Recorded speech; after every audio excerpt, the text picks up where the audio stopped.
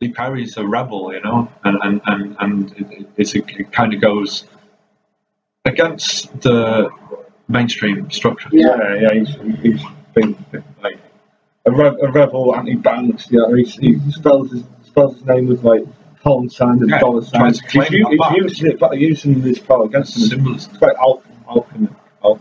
Yeah, but yeah, absolutely. But connecting them. So yeah, I mean that is thanks to the lockdowns and these sort of changes. So he was.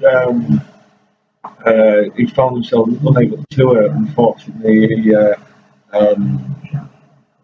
had to change how he was working and stuff. So he found himself a lot of free time to do collaborations. And yeah, I'm just big fans of him. Going back to the lockdown thing, I think it's worth pointing out that Lee Perry's contributions were during lockdown. That's right. Yeah. Like, and you know, we're absolutely devastated about this passing, and we're absolutely, you know, honoured to have connected and to got him on the record. Yeah, You upset him. Rest in peace.